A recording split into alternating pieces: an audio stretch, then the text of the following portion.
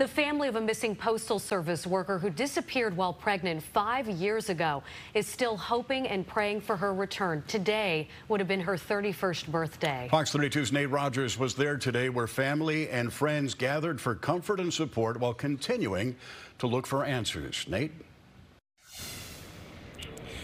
It's a story we've brought you now for nearly 5 years. A missing woman, a postal worker, pregnant at the time, and still no sign of her. We spoke to her mother today, who said she's even reluctant to call police now to check in because she continues to hear the same thing, no new information, even after a person of interest identified, also surveillance video.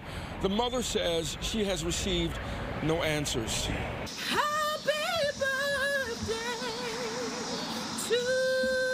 On her 31st birthday, family members celebrating a woman who loved doing makeup, taking pictures, and dancing. She especially loved her job as a postal worker and was looking forward to being a mom.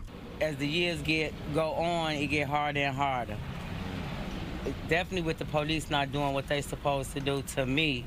Kierra Coles was last seen October 2nd, 2018, near 83rd and King Drive. Detectives have obtained the surveillance footage of Cole leaving her home with a person of interest before driving to a nearby ATM and making 2 cash withdrawals. The next day, the person of interest is seen parking Kierra's vehicle near her residence before entering the building and exiting with unknown items.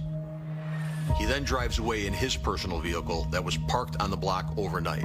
5 years later, after a joint investigation between CPD and the U.S. Postal Inspection Service, no publicly named suspects and no arrests. They said that they didn't have a motive. At today's gathering, other mothers of missing children present, like LaShawn Walker, whose daughter and grandson vanished from Gary, Indiana, 8 years ago. It's different when your loved one is put to rest.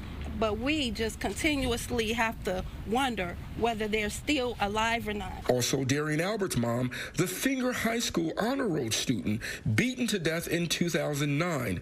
Cole's mother, once again, begging, pleading for someone, anyone, to speak up. Because if it was your child, your mother, your sister, your grandmother, you would be begging for the same help that I'm standing here begging for. You would be begging everybody for the same help. So I think if you know anything, I'm begging you to just call the police anonymous and leave a tip.